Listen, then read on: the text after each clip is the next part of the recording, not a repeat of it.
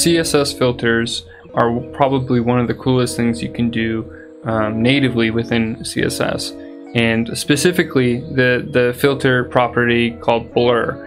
It is a really simple effect, but it can really add some specialness to your designs. So we're going to go ahead and dive into that. Okay, so I'm starting with just a blank HTML5 template here, and I'm going to create a div and give this a class called background, and this will be a parent element, and I'll show the why later. And then we'll create another div here and give it a class called Blurry. And let's go ahead and create those classes. So actually, before we do that, let's go ahead and share our server so we can kind of see kind of the changes as we make them. So let's create a class called background and create a class called Blurry. There we go. Perfect. And so let's go ahead and Blurry. This is where we're going to add the image. So first we want the image to kind of take up the whole viewport. So let's go ahead and set the width as 100% viewport width, and then the height the same 100% viewport height. And then let's go ahead and specify the image. So background image, and it's a URL, and let's specify it's 121.407.jpg. There it is. So there's my image, but as you can see, you know, it doesn't totally fit quite right here. And it also has these like margins around it. So let's go ahead and get rid of that by setting the margin of the body to 0. And that goes ahead and fixes that. And as well,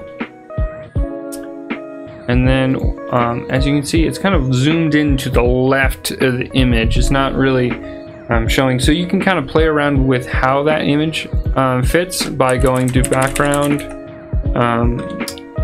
size, and you can do there's a couple options here you can do. So you can do auto, contain, cover. Contain kind of looks like that. It's definitely not what we want. We can try to do cover. That's a little bit better. Or we could also do fill, and you can kind of see how that one, that's kind of what it was doing by default. So we want to cover, but we kind of want the image to be in the middle. So if we do background position and we just set that to 50%, it kind of puts us smack dab right into the image. Okay, now that we got that, the image is there, but and it's positioned right, and even if we resize it, you know, it does what we want it to do, but it is not blurry yet. So get that to work, we're going to go ahead and do filter property, and there's a bunch of them, as you can see: grayscale, hue, opacity, saturate, sepia, a lot of cool effects. But I think blur is one of the most I guess most useful ones, and that's the one I'm going to show. So let's do blur, and I'm going to do a blur of 30 pixels. That seems to be the best in my experience. And as you can see, it blurs it perfect. But there's this weird thing happening where there's white all the way around the image. That's not really what I wanted, and to fix that, we're actually going to change the scale of the image. So if we do a transform here and scale, we're going to change the scale to 1.2. And as you can see, it gets rid of that, but it adds these ugly bars.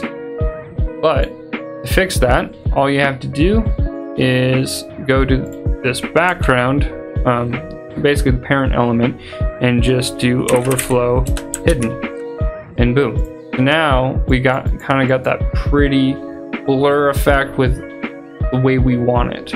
And from there, you can basically just kind of, we should probably set this position as fixed so it doesn't affect the flow of anything else on our website. So we can start now creating another div, for example, and just give this class as card, for example. And we'll give it a card, and we'll set a width of 400 pixels and a height of, let's say, 300 pixels, right? And we'll do background color white, and position, let's just do fixed as well, just to kind of show this.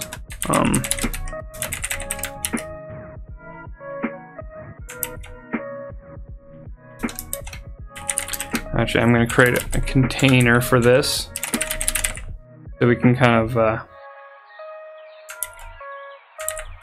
there we go. So we can actually, container, so we can center this card basically. So we're going to set the width, be basically the same as the whole viewport. Height can be the same, and we're going to do display, and we're going to do this as flex. That way we can easily position this and we're going to just do margin auto. There we go. Change that position to relative. So now kind of got this card right here to show an example of just content.